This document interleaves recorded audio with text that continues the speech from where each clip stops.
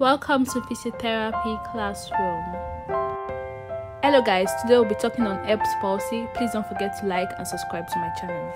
Erb's palsy is a condition characterized by arm weakness, paralysis and loss of motion. It is a form of an obstetric brachial plexus palsy. It occurs when there is an injury to the upper trunk of the brachial plexus, C5 and C6. Brachial plexus is a key network of nerves located where the shoulder meets the base of the neck. There will be inability to use the affected arm and sometimes appears smaller than the other. What causes erb's palsy?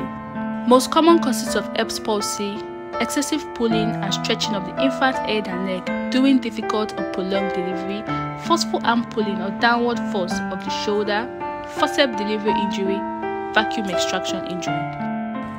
Risk factors of erb's palsy include maternal diabetes, fetal macrosomia, shoulder dystocia, breech delivery. Symptoms of erb's palsy: partial or total weakness of the arm, loss of feeling in the arm, weakness, numbness, limited motion. Clinical presentation: the newborn will present with the limb kept in a waiter steep position, shoulder adducted, arm medially rotated, elbow extended, forearm pronated, wrist flexed. There are basically two treatments for erb's palsy: therapy or surgery. The appropriate line of treatment depends on the severity and extent of the nerve injury. Watch out for my next video for physiotherapy treatment of erb's palsy.